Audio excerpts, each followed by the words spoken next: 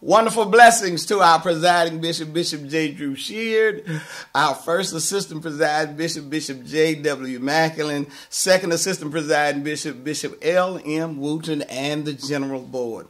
And to our conference hosts, thank you, Bishop Michael Golden and Bishop Patrick L. Wooten, for spotlighting Bishop W. L. Porter. You know, when I look back at the many rich and awesome memories I have of this man, it always makes me smile and shake my head. Why? Because Bishop Porter, if you knew Bishop W. L. Porter, you would know that he was larger than life. And when I think about it, a phrase comes to mind: a divine setup.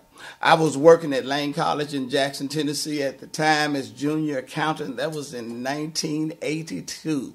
I had just become Elder Brandon Porter's minister of music, and that's when I had the pleasure to be introduced to Bishop W. L. Porter. I was relatively new to the Church of God in Christ. My mother was Baptist. My father was a disciple of Christ. I had recently graduated from a Christian Methodist Episcopal college. So as I look back, I can see now that God had a divine assignment for me in the Church of God in Christ. And he used Bishop W. L. Porter as my guide. I didn't know it then, but from that introduction by his son Brandon, I was getting ready for a glorious journey which would introduce me to the highest tiers of leadership of the Church of God in Christ as a young man and be mentored by the best. Oh my goodness. When it came to the Church of God in Christ, in my opinion now, no one was better equipped to properly train me and introduce me to the rich legacy of the Church of God in Christ. Bishop W. L. Porter was an extraordinary leader, faithful follower. He was an astute businessman and an integrous steward. He was also a visionary. Not only did he have vision for a greater community temple, which he founded, and Central Tennessee jurisdiction, which he organized, he still found time to focus on the national church. He always was by the side of the presiding bishop and leadership, and we just thank God for that. When you pull back the curtain of the Church of God in Christ, from conventions to board operations, you will find some visionary DNA of Bishop W. L. Porter. He taught me so much, but most importantly, he modeled to me how to exemplify a great love and concern for the organization as well as the saints of God.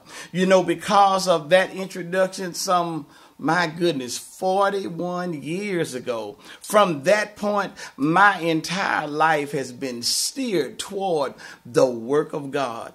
Bishop W. L. Porter ordained me, allowed me to assist in the development of the back office for Tennessee Central in its infancy. He introduced me to the presiding bishop, Bishop L.H. Ford, and hired me as the first chief accountant of the Church of God in Christ. My wife, Shirley, and I have been married for 40 years, and she was given the amazing opportunity by my friend and brother, Bishop Brandon B. Porter, now to serve Central Tennessee jurisdiction as supervisor of women, preceding his lovely mother, Mady Flagg Porter. 17 years ago, we founded our church, Holy Nation, which is a 48,000 square foot, 7.5 acre campus style facility.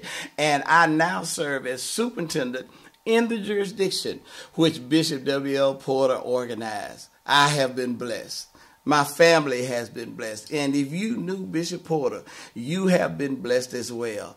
I contribute a considerable portion of it to that divine setup when I met Bishop W. L. Porter, a churchman, a mentor, a spiritual father, and a great friend. Thank you, my brothers of the Church of God in Christ, for honoring this godly pioneer.